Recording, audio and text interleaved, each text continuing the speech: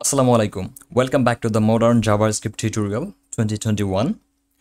এবার পর্বে আমরা জাভাস্ক্রিপ্টের কোডিং স্ট্রাকচার, সিনট্যাক্স এবং কমেন্টস এটসেট্রা এগুলো বিষয় নিয়ে জানবো।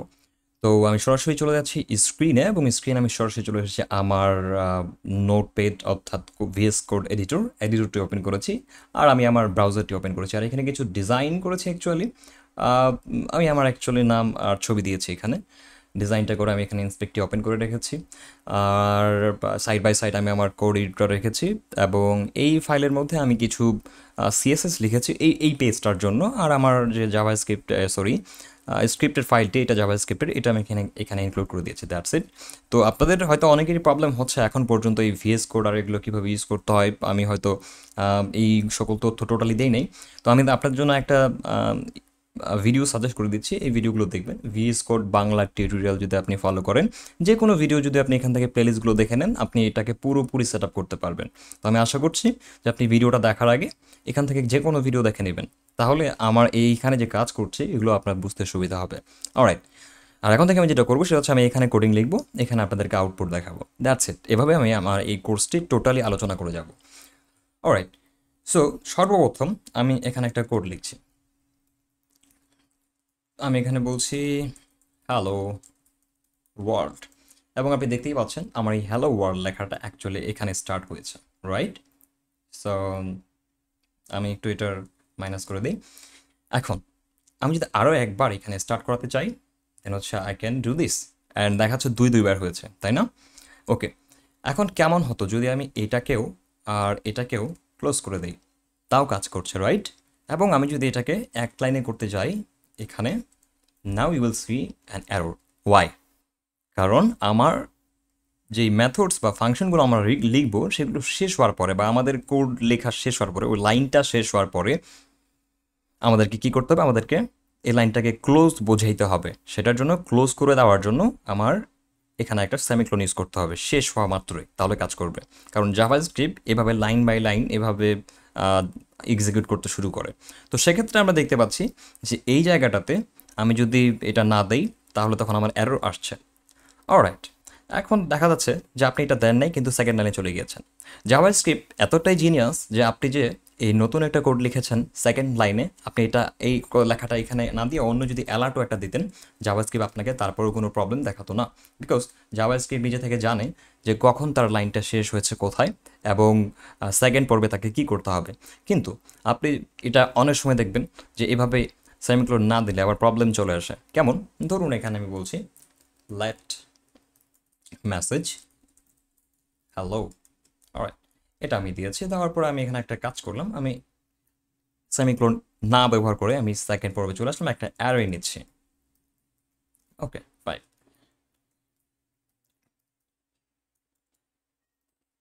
অলরাইট, ফর ইচ ফাংশনটি স্টার্ট করেছি অ্যান্ড এই অ্যারেটাকে তুলে দিলাম। তো এখানে আমি জাস্ট একটা নর্মাল ফাংশন ইউজ করছি। তো আমি বলছি ভ্যালু। অলরাইট, এখন এখানে আমি কি করব? অ্যালার্ট করাচ্ছি।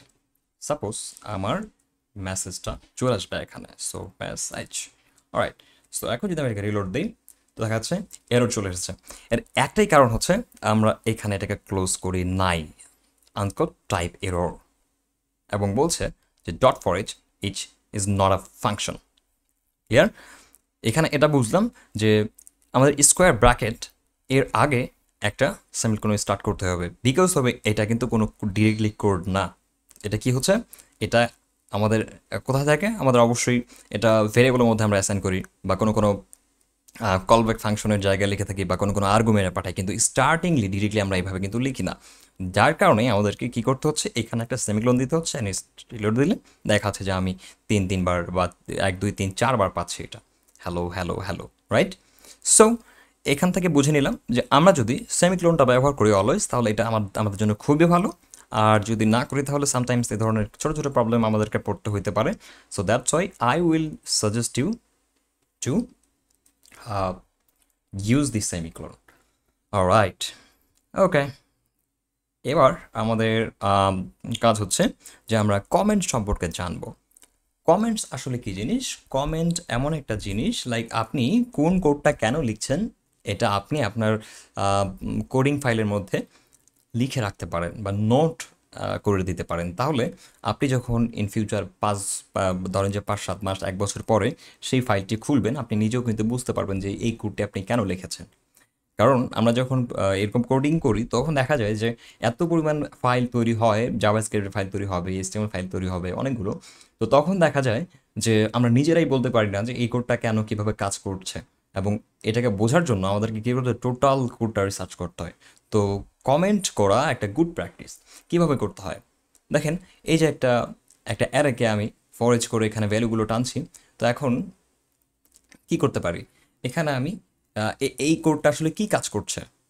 এটা একটা অ্যারে তৈরি হয়েছে যেটা কিনা আমার এই অ্যারেটার কি হচ্ছে, এই ভ্যালুগুলোর অ্যাকচুয়ালি 1 2 3 4, হ্যাঁ 4টা ভ্যালু 4বার এখানে পাস করে দিচ্ছে মেসেজটা। ওকে, আমি যদি এখন এখানে একটা কমেন্ট লিখতে যাই তাহলে আমার এক লাইনে যদি হয় তাহলে আমি double forward slash and then the code below is a function. Alright, এই কোডটার নিচে যেটা, এটা একটা ফাংশন এক্সিকিউট করছে। ইট মিনস আমি কিন্তু অলওয়েজ বুঝতেই পারবো যে এখানে আসলে কি ঘটছে। আচ্ছা, আমি যদি ডাবল লাইনের কমেন্ট লিখতে চাই তাহলে কি করব? খুব সিম্পল, ডাবল লাইনটা স্টার্ট হবে হচ্ছে একটা ফরওয়ার্ড স্ল্যাশ, দেন হচ্ছে একটা স্টার্ট দিয়ে, অ্যান্ড দেন অ্যাগেন একটা স্টার্ট, অ্যান্ড দেন হচ্ছে ফরওয়ার্ড স্ল্যাশ ক্লোজ। এখন আমি এখানে চাইলে মাল্টিপল লাইন লিখতে পারবো। আপনি যদি এখানে আপনার এগুলো অর্থাৎ এই কোডগুলো এখানে লিখে রাখেন তাহলে দেখবেন এটা কমেন্ট আকার হয়ে গেছে, এটা কখনো এক্সিকিউট করবে না, এটা এক্সিকিউট করবে। তো আপনারা যদি বিভিন্ন ওয়েবসাইটের সোর্স দেখে থাকেন তাহলে দেখবেন যে অনেক সময় এরকম কমেন্ট দেওয়া থাকে যেটা কিনা আনএক্সিকিউটেবল, মানে এটা এক্সিকিউট হবে না। That's it. তো আশা করছি হয়তো কমেন্ট সম্পর্কে বুঝে গিয়েছেন যে কমেন্টটা কখন কেন ইউজ করব।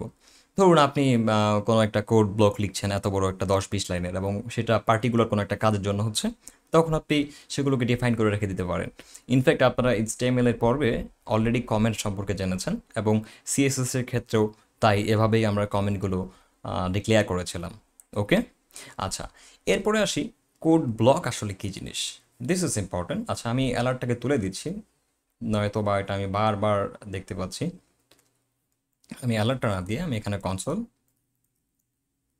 লক করে দিচ্ছি, তাহলে আমি এখানে দেখতে পাচ্ছি যে 4বার পাচ্ছি। অলরাইট, কোড ব্লক কি? What is code block?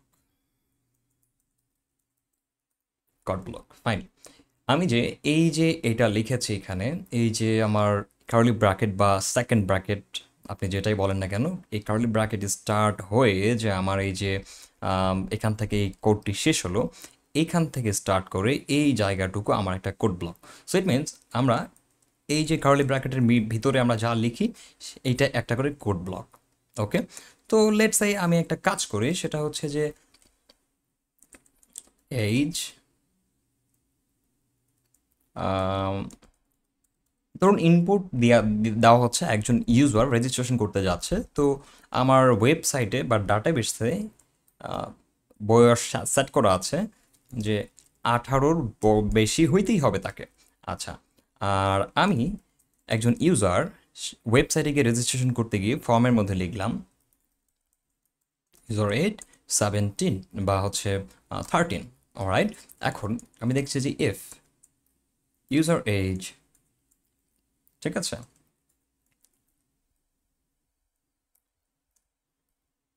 H DB,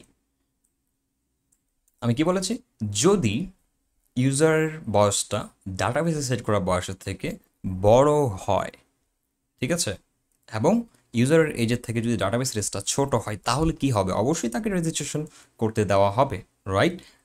so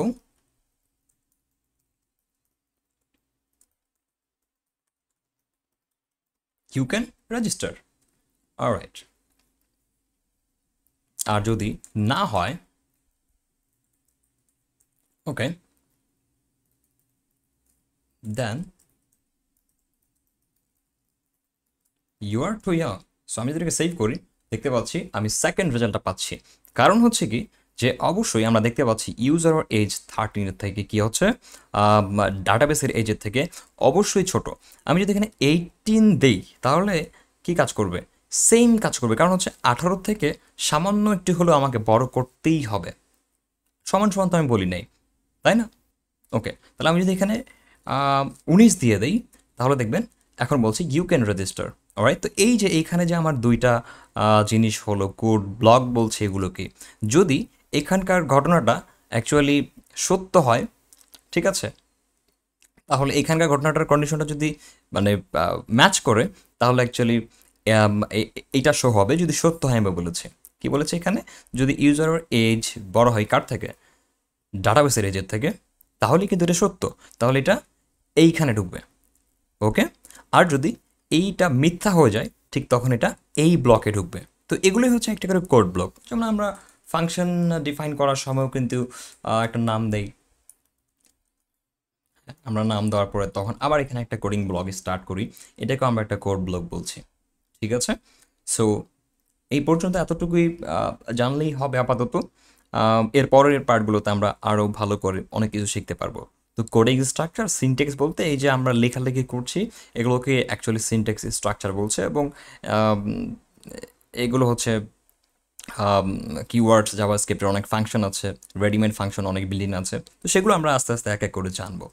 আশা করি এখান থেকে বুঝতে পেরেছেন, এবং আপনাদের আরও কোনো প্রশ্ন থাকলে আমার এই ভিডিওর নিচে কমেন্ট করে জানানোর চেষ্টা করবেন। ধন্যবাদ সবাইকে, ভালো থাকবেন, সুস্থ থাকবেন।